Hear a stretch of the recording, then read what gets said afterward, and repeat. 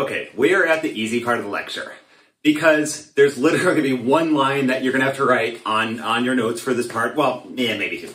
And so basically, I'm not going to need any of this board. I'll need maybe this much of this, which is really nice. And that's because I'm just going to write something without really any explanation at all. So the first thing we're going to start off with is we just talked about probability functions over continuous variables. And that's exactly what the Schrodinger equation is based on. We're going to have some function. We're going to call it, at least for now, capital psi. I think it's PSI, but you call it psi. And it's a function not only of space x, but of time t. And from here on out, I'm just going to omit the x and the t part, but it varies both in time and space, is to be entirely clear. So the next thing I'm going to write is, in fact, the Schrodinger equation.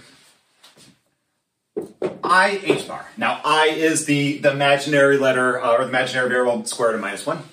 I h bar d psi dt equals minus h bar squared over 2m d squared psi. I need to make that 2 strokes. D squared psi over dx squared plus, I'll move over to here, something called v of x psi. So I guess I lied just a little bit. Now, I said I wasn't going to write anything else, and I'm not. So there we go. But with that said, I do want to give a very short, just kind of interesting realization that this function there, which we will next time, we'll talk about what it actually means. It does directly relate to probability of something. But a couple things that we can immediately note. Number one, the left-hand side has an imaginary number. Notice that nowhere on the right-hand side do we see an imaginary number. So what that means is that you can't have an equation where the left-hand side is purely imaginary and the right-hand side is purely real. So immediately we know, without having any clue what the heck this means, we know that psi has to at least have some component that's imaginary. We can't get around using imaginary numbers now. And to be honest, that actually makes things a lot easier for us in the end. So, number one, this function is in fact at least partly imaginary. Now, number two, we see that on the left-hand side, there is a single partial derivative with respect to time. And we already knew that it depends on time here. But on the right-hand side, there is a second order partial with respect to space.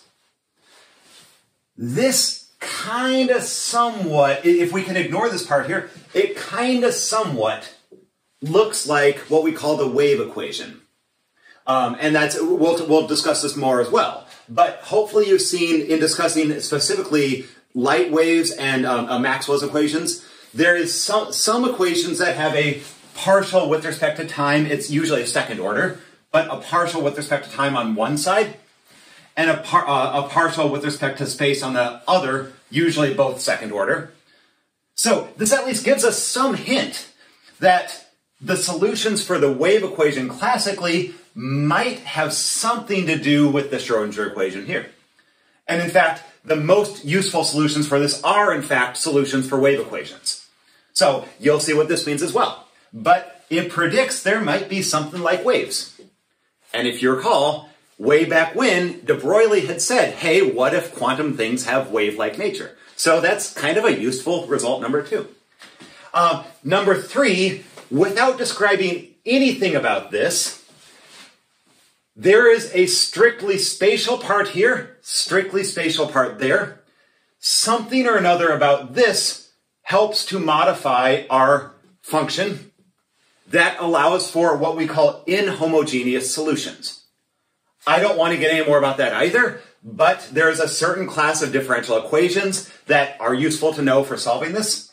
And turns out this psi variable, in certain cases where that equals 0, is what we need. And the last thing that I want to say is that of these three terms here, notice the occurrences of that h bar.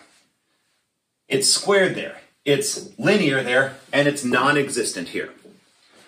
What this implies is that somewhere hidden within our variable psi is some measure of space, which is really what this h bar tells us. It's a measure of energy or space or time, but it only applies on the tiniest scales possible when we're dealing with single photons or transitions between the tiniest amounts of energy.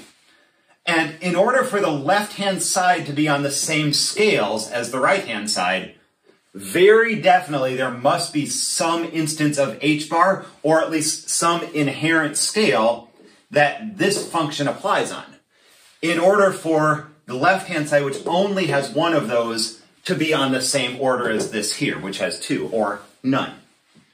So there's a whole lot we can get out of here without having any clue what it actually means, but this is where the excitement begins and the frustration also unfortunately begins for many people. But what we're going to basically spend the entire rest of the semester now doing is figuring out physically what does this actually tell us, and then solving it to actually see things such as not only like why are there, orbitals within the hydrogen atom, but the really cool result of this is you can literally build up the entire periodic table of the elements.